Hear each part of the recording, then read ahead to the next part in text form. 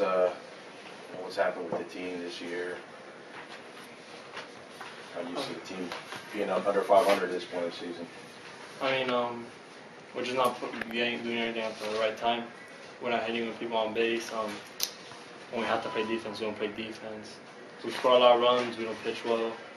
We pitch well, we don't hit. It just hasn't come together yet.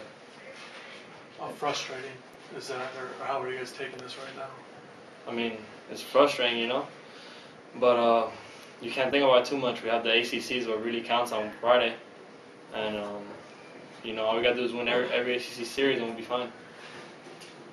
How about you personally? Been slumping a bit.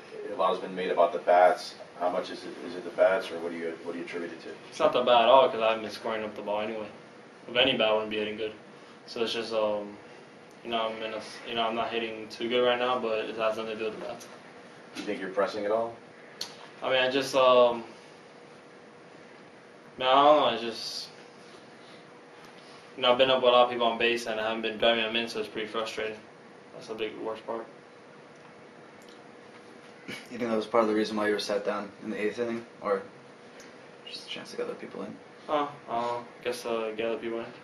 Any other questions for Harold?